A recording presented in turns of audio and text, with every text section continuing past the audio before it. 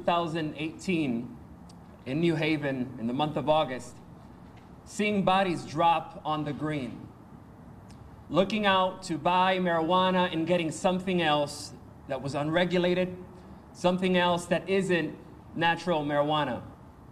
What we're not doing here is telling people to use marijuana, but what we are saying is that we need to control what people are setting out to get. We need to control how people seek out what they're trying to look for instead of getting what they did not bargain for.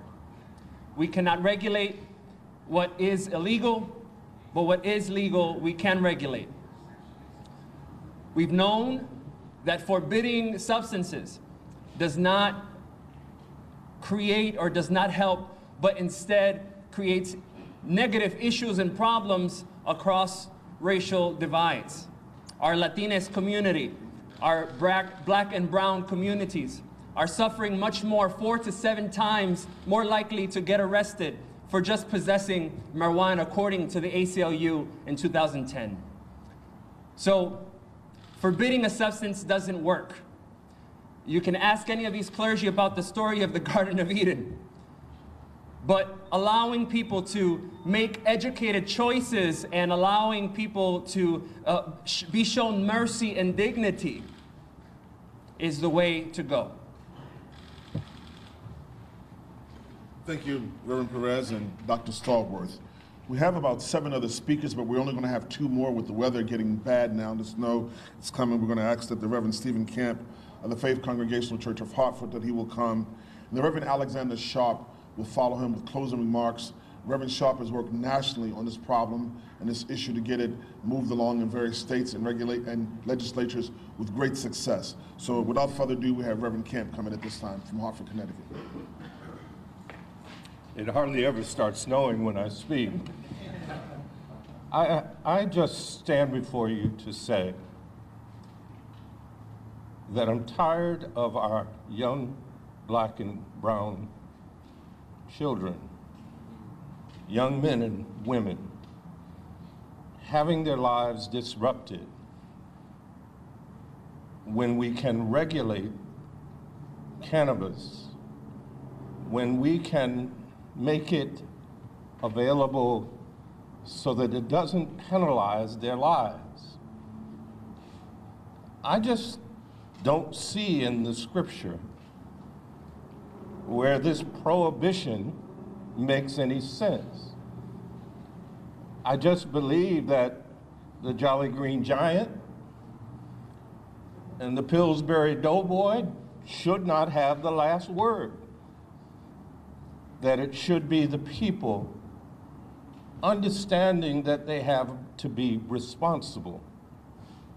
And so we need to help people to be responsible. But prohibition is not the way. And so I applaud this effort and support it. And it is my hope that this state will move into the new century and support a new way. Thank you. Good morning. I'm the Reverend Alexander Sharp. I'm Executive Director of Clergy for a New Drug Policy. We're a national organization, and we mobilize clergy nationally to end the war on drugs and seek a health, not punishment, response to drug use. We've heard a lot about regulation this morning, and I'd like to just say one small thing that's so obvious we overlook it. You know, critics of what we're trying to do here today say, you know, the marijuana, the cannabis today isn't what our grandparents used. It isn't what our parents used. It's so much stronger today. Well, you know, if that's true, what we ought to do is regulate so that we can control and people know what they're getting. Now, I've been working around the country, but I can report from Illinois, which is my home state, that we became the 11th state, and we fervently hope that Connecticut will be the 12th, to legalize cannabis for adult use.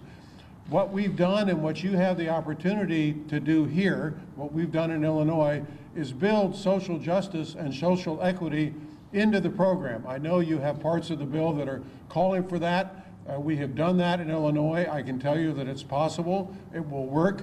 We've set aside 20%, 25% of the revenues from cannabis sales to be spent in communities that were ravaged by the war on drugs. We are creating opportunities for minority businesses to get into the cannabis industry. And one very important thing that I'm seeing happen already is that our community colleges are now offering courses in cultivation training, in growing. It's providing opportunities for kids that were, or training opportunities for kids that very recently were in back alleys selling unregulated marijuana to people who certainly don't need it.